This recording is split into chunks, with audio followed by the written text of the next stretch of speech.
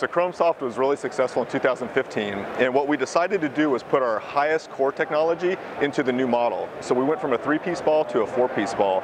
It's the same soft fast core, but it's a dual soft fast core. And that gives us a little bit more design flexibility to really optimize the spin performance of the ball through the bag. So this new version of Chrome Soft is 4 pieces. It has a dual soft fast core. What that core allows us to do is dial in the spin. So it maintains very low spin off the tee, mainly due to that really soft inner core, but it increases spin as you get into your shorter irons and wedges due to the firmer outer core. Together, that net core is about the same compression as last year's model, so the overall ball compression is extremely soft.